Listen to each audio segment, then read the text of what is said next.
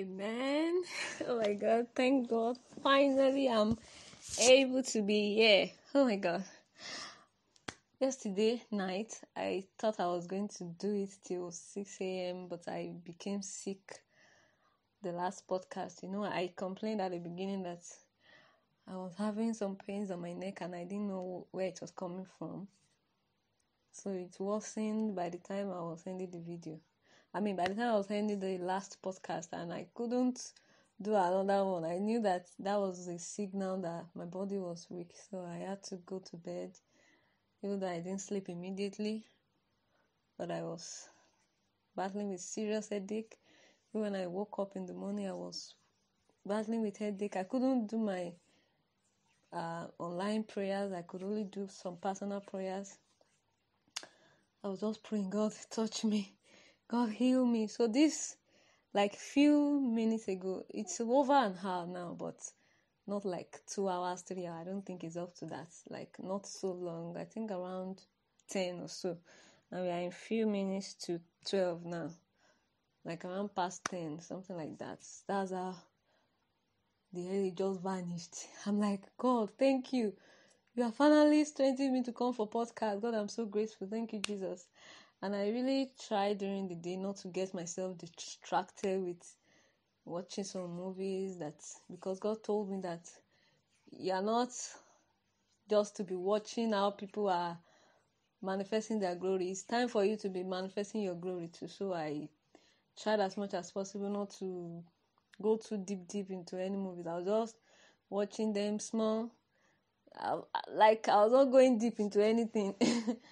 So there were a lot that I would just watch little part of it. I'll remove it so that I don't get too engrossed. I was not watching any movie from beginning to the end. I was just maybe a few parts of it so that I can gain back my strength. And I was praying at the same time. God strengthened me. So I'm already at that stage in my life where I have to manifest my glory according to what God told me. So it's no longer just watching how people are manifesting their glory alone. So I really thank God for this. May the name of our God be praised. And these are the things we keep teaching ourselves on this podcast, that God has plans for our lives. It is those things we pass through before we get to where God is taking us to that will become our testimony by the time we get there. So we shouldn't just ignore them or try to look for shortcuts. Let's wait on the Lord, because that is what God wants to use. So I believe that as I'm saying it over and over again, God will use it to talk to people. So let's pray. Father, Lord, we thank you. Thank you, Lord, for healing. Thank you, Jesus, for the grace to come back again. Thank you, Lord. We are not reporting death. Thank you, Jesus. It's not that you are saying, and she still did podcast yesterday. Father, I thank you for the healing. Thank you, Jesus. Thank you, Father. Thank you, Most High God. Thank you, Lord. You are great. Yes, you are. Holy One, you walked upon the sea. You raised the dead. You reign in majesty. Mighty God, everything written about you is great. Father, we worship you. Father, we bless your name. Eternal Rock of Ages, we thank you. Thank you, Lord, for a time like this. Thank you, Lord, for the greater things you're going to do in this podcast. With this podcast, with this ministry, with these ministrations. Father, I'm so grateful. Thank you, Jesus, because you are wonderful. Thank you, Jesus, because you are great. Thank you, Jesus, for your love. Thank you, Lord. Father, I bless your name. Father, I appreciate you. Thank you for my life. Thank you, King of Glory. Thank you, Eternal Rock of Ages. Please accept my praises, accept my thanks in Jesus' name. Thank you, Father. Thank you for the word of God that has always come out, the undiluted word of God that has always come out or gone out to help us, to lead us aright so that we don't make mistakes, so that we don't fall into the trap that is taking people away from the Lord. Father, we appreciate you. We thank you, Lord, for as many that you still want to teach us again today. Father, Lord, we are ready. We are open. Please teach us. Father, open our understanding. Give us the wisdom of God. Father, Lord, fill me with the Holy Spirit and refill me. Father, as As you are using some part of the Holy Spirit in me, please refill me. Don't let me become empty. Have mercy on me. Father, Lord, please use me for your glory. Father, I'm available for you. Please use me for your glory. In the name of Jesus. King of glory, take charge. Take all the glory. Let your name be exalted. Father, the lifting, the rising that you have promised. Father, I'm waiting. I'm expecting. Father, please come and do it in the name of Jesus. Remove every hindrances, every power of darkness that is saying no to my progress. Father, let the power of God subdue them in the name of Jesus. Father, Lord, come and have your way. Jesus Christ, come and take control. Take charge in the name of Jesus. Father, Lord, as we come before you this evening, we want to hear from you. Father, prepare our hearts. Father, Lord, use me as your vessel too. Fill me with the Holy Spirit. Father, put your words in my mouth. Let all the glory return to you. At the end, we want you to take all the glory.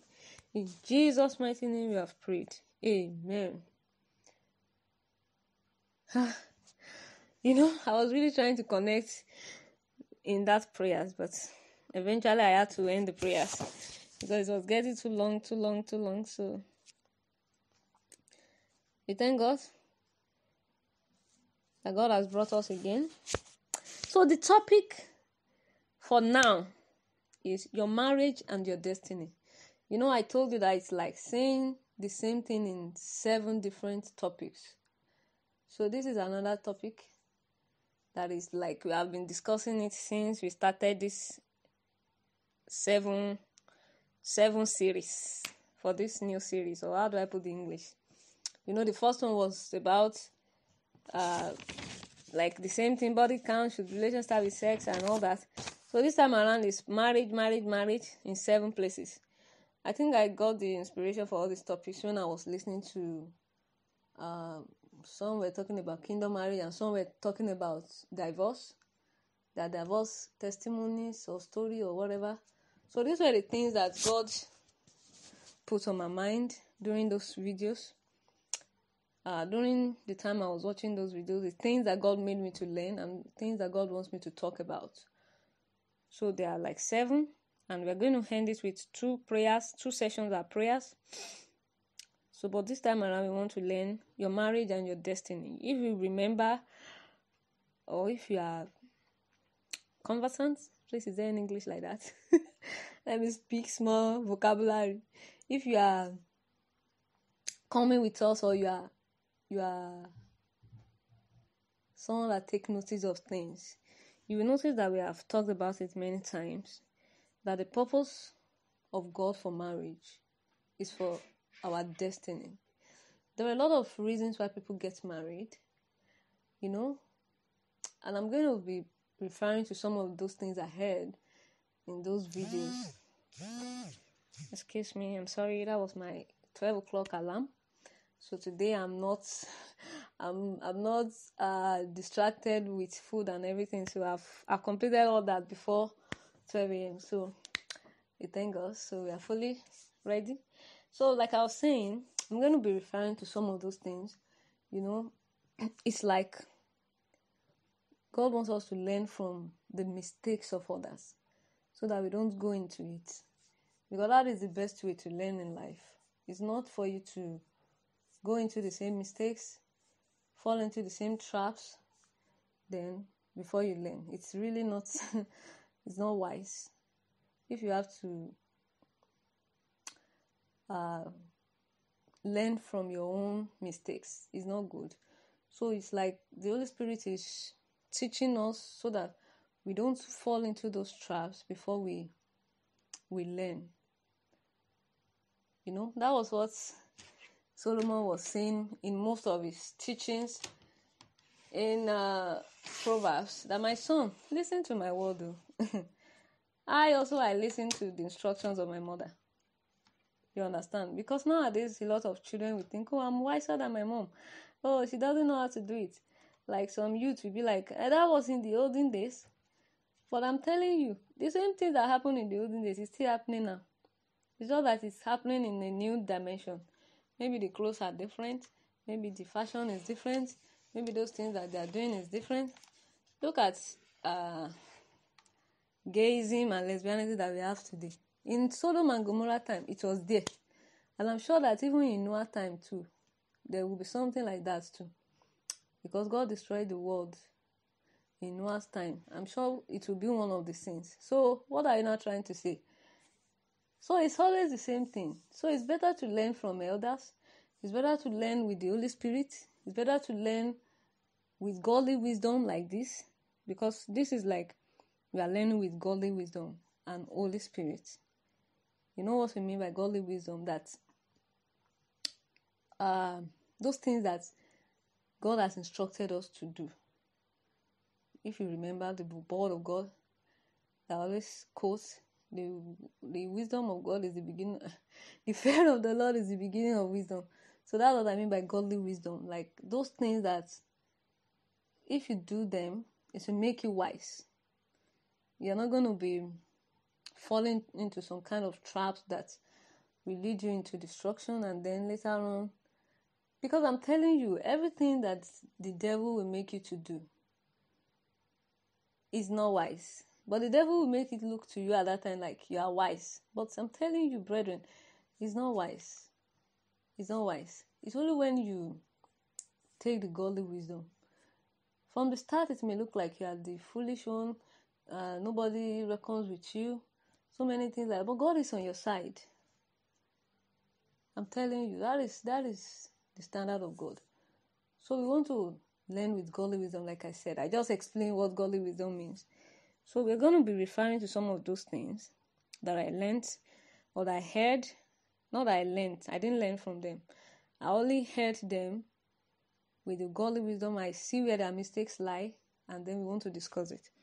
So today we want to discuss your marriage and your destiny. I'll start by saying that a lot of people get married for wrong reasons. Some, they might be like because they were high school sweethearts. Because I remember one of them mentioned a story like that. Not even one, like two or few of them. Let me just say few of them, because I can't remember the number now. But I remember a particular guy said it, that they were so close in childhood. Then another girl, she said something like that, like from high school. Then they moved in together. You know, a lot of people think relationship is about attraction. Do I like your looks? Do I like how you look? Do I like your vibe? Do I like the kind of friends you move with? Do I like your charisma or something? I don't know. Whatever they think. Just like one of the examples I used yesterday, that the guy said he liked the eyes of the lady, you know. Those are the reasons. Those are the reasons that people go into marriage for. And after a while, the eyes will change. The looks will change. The body will change. You understand? Then you know, be like, this is not the person I got married to. You know? Like one of the guys that was testifying about his divorce story. Should I call it testify now? I was talking about his divorce story. He said they were like high school sweetheart and the best of lover or whatever, English. And then they got married. Then she started seeing somebody else. You understand? Maybe what has kept them all this long till they got married, maybe it was the eyes. Maybe it was the body physique. Like a lot of guys nowadays, they like it when the girl has, is it bush they call it? Like has added another part of another body to her own body. You understand? Like maybe to make the to make the buttocks fat or the hips wide or something like that. A lot of guys like it. And you see, I watched a video today. Sorry to divert, because if I don't say it, it will not leave my heart. I watched a video today. The lady was saying a lot of women are hellfire because they have a lot of things that are attaching to their body. And I went to comment there, and they said a lot of men are going to heaven. And I went to comment there that why would somebody that is making a woman to sin go to heaven? Why the woman will go to hell? Because a lot of women are doing these things to get these men attracted to them. Why will a man that is attracted to this kind of things go to heaven, while the woman that did it just to please this man will go to hell? I said there should be judgment for those type of men too. Because these women are actually, you see a godly lady doing the things of God, doing all the standard of the gospel. She will not have husband. But that one that is flying around, different women and different men are sleeping with her, uses a different attachment. I'm talking about my childhood church now. Different attachments, makeups, and all sorts of things like that. It's the one that they will be getting married to. That one that keeps her body, that protects her body, that does everything. We don't have suitors. But yes, now want to tell me that the one that the person that is leading those women to sin, he will go to heaven. But that one that they are leading to sin will go to hell. You know, there should be a judgment for that. What am I trying to say? I'm trying to say that maybe in the case of that particular guy, or maybe some cases like that, where they got married and then the whole thing now come out like, oh, I didn't check this behavior. I didn't check that she's always house they hanging out around with other boys, something like that. So after the marriage, she started chatting with other men, and he later found out that she has been cheating on him, stuff like that. You know, these are the things you should have put in consideration. For me, these are the things I put in consideration, and that's why a lot of guys can't meet up with my standard. It's not that my standard is too high, but by the time I meet you and I'm trying to find out how our destiny can match, not just the physical, not just the looks. Today I can dress fitted, tomorrow I can wear something else. So if you are the type that you get attracted to how my body looks, you are missing things up. I've been posting some pictures on my Facebook for a while now. I notice that people comment when I'm wearing some kind of dresses. Yesterday, it was raining. I just dressed in a very casual way. I don't think anybody commented. You understand? And I'm like, these people are just physical people. But that's me. Today I can. It's still me. You need to get close to me to really know who I am. You understand? I don't really feel comfortable with people that give you honor according to how you are dressed. Somebody might not have a lot of money, but have the future. The person has goals. He knows what he has. He has the potential for greatness. You understand? And what are you supposed to do? You're supposed to get close to see the potentials, to bring out the potential. Clothes is just clothes. Anybody can wear anything. I can decide to wear something smart on me today, and tomorrow I'm wearing oversized clothes. It doesn't mean that I stop being myself by the time I'm wearing oversized clothes. You don't have to judge me based on what I'm wearing. Try to get close to me. Try to know what I speak out of my mouth. You understand? So maybe those kind of guys, I'm trying to let us know those things that caused some divorce, so that we can know how not to go into such mistakes. You see, I and my mom, we were just talking a few minutes ago, and she told me of a man of God that just retired, and my comment was, oh, this man married his wife, like his real wife, because this woman stayed with him through all going to different ministrations, different places to go and become pastor and overseer, and now they both retired together. And my comment was, this man married his wife. You see, what does marrying your wife means? It means the person that you are going on this journey with is someone that at every point in time you are ready to move, she's ready to move with you too. You understand? Every time, like as you are growing, she's growing with you. Because it's very hard when you want to move forward and your partner wants to stay on the same spot. Or when you want to move forward, your partner wants to move backwards. It's very hard. It's not always easy like that. But what makes a journey easy is when you are moving forward, the woman is moving forward with you. I remember when they were not into full-time ministry, when they were doing some kind of businesses, the wife and the man, they were doing it together. It was a joint business. And that's why the home was standing. The home has been standing until today. By the grace of God, they both retired together in the ministry of the work of God. You understand? So what am I trying to say?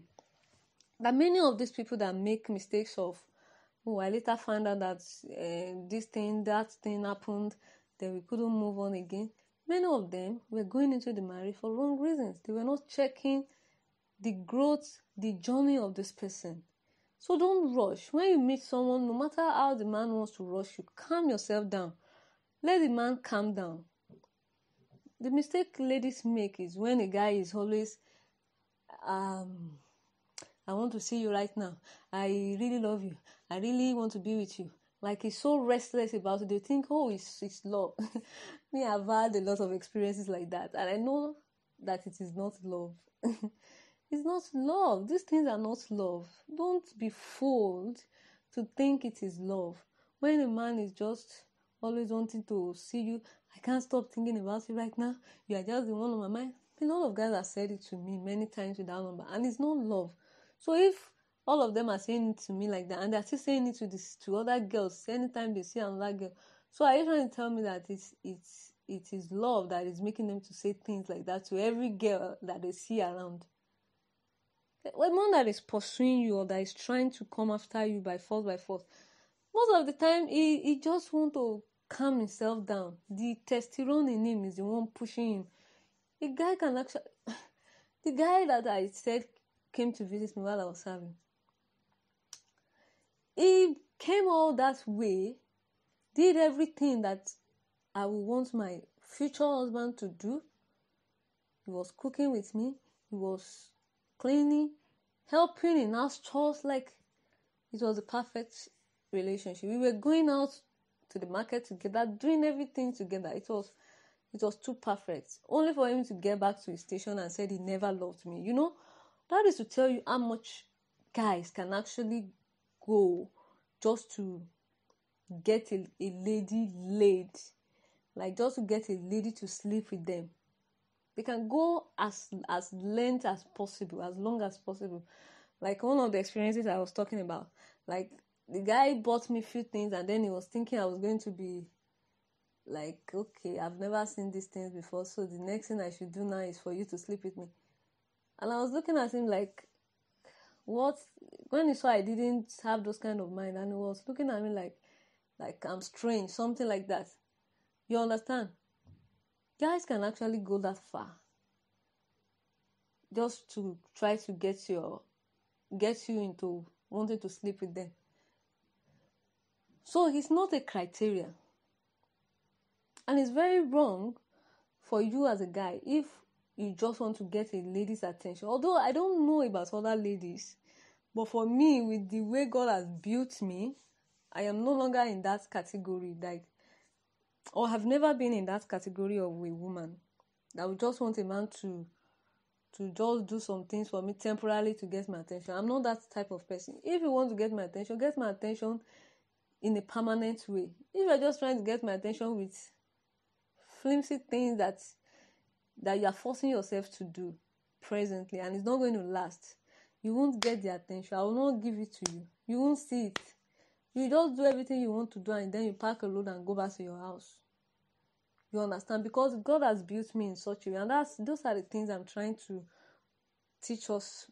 I'm trying to teach us from what God has taught me. That we should not be looking out for those things. Oh, see the flowers that he bought. After you bought this flower, what advantage has it done to you? Okay, the man has car. What advantage has it done to you? Don't you have people that is why you see a lot of girls that are being duped into a man that has car, thinking, oh, this man has money. Whereas the man just borrowed the car. They go to a man's house because they are the physical ones that just want, okay, I want the man that has house, I want the man that has. You don't even take time to know the potentials of this man. You understand? What is he capable of doing later? What is his goals? What is his ambitions? You want to live your life based on lies. You understand? And that's why a lot of you guys that you are just after the physical looks alone. Just the makeup. You understand? And now they are saying that these women are going to hell for the makeup. But the men that that the girls are doing this makeup for, they are going to heaven. You know, I see partiality there. Maybe another person will see another vision about it. Because why will you be attracted to a lady because she has makeup, and then the lady will go to hell? Then you that you are attracted to her because she has makeup, you will go to heaven. Let me to judge this thing, brethren in the Lord. Maybe somebody can comment, because me, I'm confused. I can't even lie. You understand? So if you are the type that you're just based on the looks alone, on okay, he has car, you don't take your time to know. You don't take your time to ask questions. You just want, okay, see how they decorated the place for.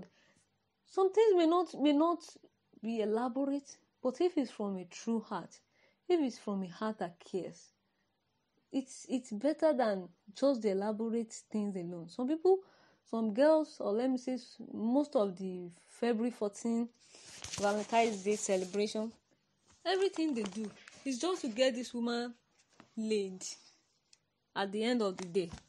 They do all sorts of things. They buy a lot of things. They take them out. They do everything. But the goal after that day, and after the end of the day, is so that this woman can just sleep with them, sleep with that particular guy. These are not the reasons for marriage. These are not the reasons for relationship. Don't judge your relationship. Don't make yourself that kind of person. And you know the worst thing is that after a while, after these guys have been able to sleep with these women, then later on they know the right thing. Then they start insulting the woman for accepting them when they were buying them gifts and everything like that. That is the reason why, if you as a lady, you already know the truth, stand on the truth. Don't allow any man to change it for you. Because when he changes it for you and you follow his precepts, later on his wisdom will come back to his head. Then he will insult you for allowing him to do it to you. You know, I don't like that thing in men. For not taking responsibilities, for being the one that lured a woman into doing something wrong. But always wanting to blame this woman for saying yes to them. He's not good. He's not how to be a man. It's not right. You understand? So what are we trying to say in this podcast or this topic? Is that when it is marriage or relationship, don't base it on, oh, he buys me a lot of gifts. Oh, he's always after me. Oh, he's always sending messages to me. I remember, oh my God, I've had a lot of experiences. And I remember one time, the guy sent me like 75 messages just to say that he loves me. I woke up in the morning and it was disgusting to me. This is a guy that doesn't like when I post online. And I'm the type that God has ministry for me. So if I get, and he was asking me, so if we get married, this is how you will be posting things online. And I'm like, first of all, we are not even compatible. All this temperament, this temperament that is outspoken temperament, you understand? I want to say things, I want to express myself. That is my kind of person. You understand? I can't remember what they call this temperament. Oh my God, I can't even remember all of them. I know we have melancholy, we have I can't remember, Jare. But I shall know that there is one that always want to be outspoken, always want, like, you always notice them everywhere they get to. So that's me. And then you now come into my WhatsApp to come and write 75 messages very early in the morning. It doesn't move me. I'm not moved by stuff like this. Well, it's not as if I'm not a lady. Because some people will be like, are you not a lady? Are you not supposed to be attracted to things like that? Are you not supposed to be attracted to flowers? Are you not supposed to be attracted? I'm a lady, fine. But I'm also a lady with wisdom. So I'm a lady with wisdom. So those two things, beauty with brains. Because you men, if a lady just stays with those things you are suggesting to her without putting brains into it, you will still insult the lady for not putting brains into it. Whereas the lady is just trying to submit to you, like the Bible says. The Bible says submit to your husband. It means many times you even put down your own wisdom somewhere to submit to whatever he's saying to you. So if a lady is doing that to you, she's already doing those things that will make you have a say. Someone like me now, with the way I always put wisdom in everything, before you can convince me as a guy, it takes a lot of time. That's why I always be the one to have convinced myself about you before you talk to me. Because if you are just coming to me, you want to talk me into believing what you are saying, you won't succeed.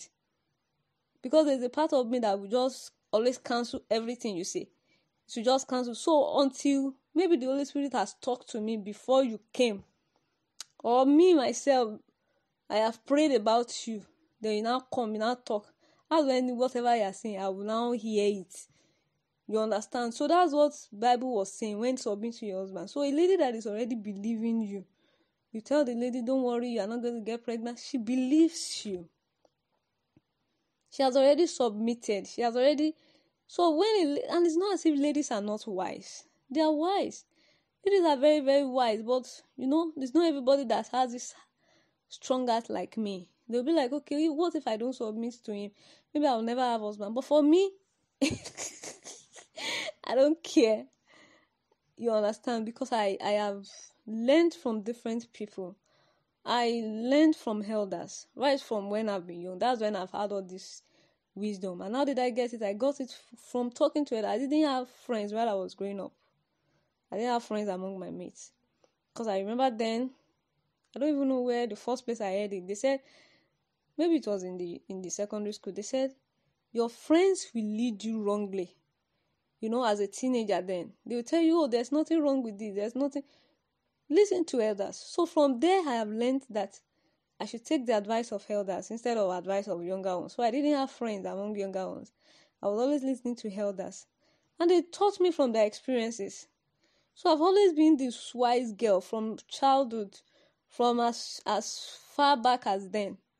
So there was no way any man was coming close to me to deceive me with, I love you, I can die because of you. There was no way any man was coming to me with, don't worry, one time sex will not take your virginity away. Those are the stupid lies they are lying to girls today.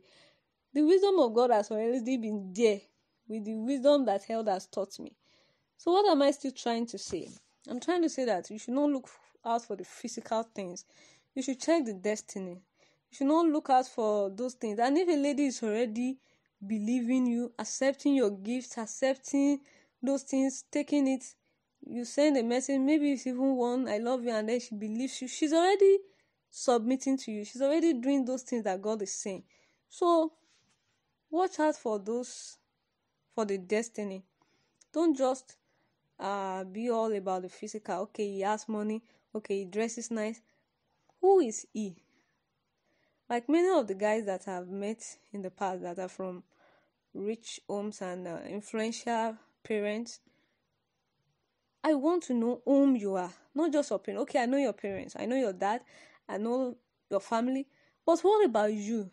Do you have goals? Your dad had goals. That is why he can get to where he is now. What about you?